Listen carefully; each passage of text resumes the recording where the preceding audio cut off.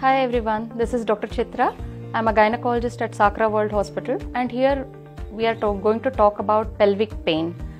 So pelvic pain is one of those things in gynecology which are not often discussed and less often diagnosed.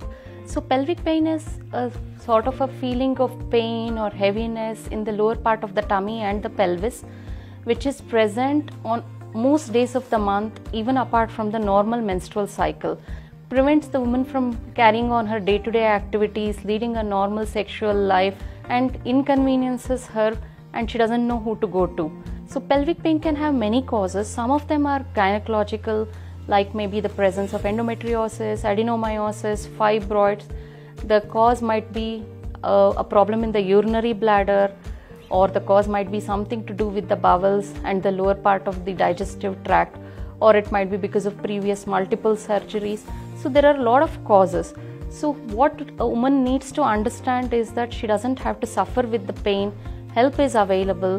When you experience something which is making you feel uncomfortable for most of the days of the month, help is at hand. Visit your gynecologist.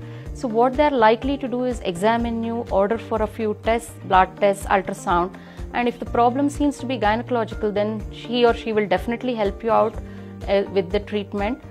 And if the problem lies elsewhere, they'll be able to direct you to the right person so that you can lead a pain-free life.